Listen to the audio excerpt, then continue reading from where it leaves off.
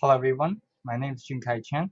Today I'm going to talk about DeepVP, vanishing point detection used in the deep learning. Vanishing point is one of the features in the role boundary detection that helps autonomous driving. Traditionally, the community user use low-level image processing such as edge detection, image segmentation to locate the vanishing point. Here we formulate the vanishing point detection as a learning problem. We leverage the big raw image dataset and the modern deep neural network to predict to learn the vanishing point directly from the input images.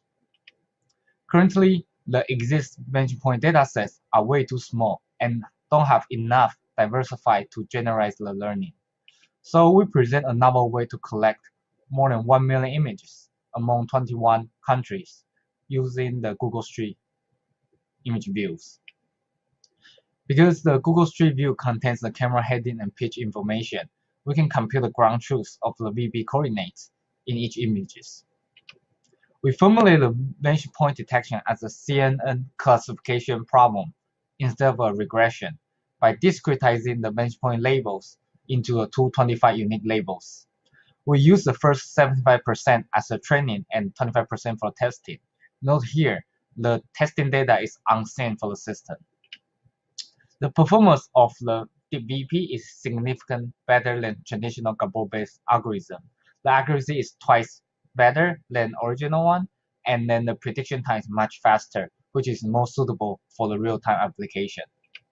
And L2 distant error is also 4 times smaller than the Gabor method. In addition, the Gabor method tends to have a biased location accuracy depend on the the location of VP. So in the center, it did better prediction, but on the edge, it's doing more poorly. And in the DeepVP, the detection accuracy is all evenly among the entire images. Here is more visualization of the learning features in each layers. In the first layer, it learned the low-level line segments, and then as the network progresses, it starts to learn more complex middle-level and high-level features, such as the horizon line and then the taper of the road.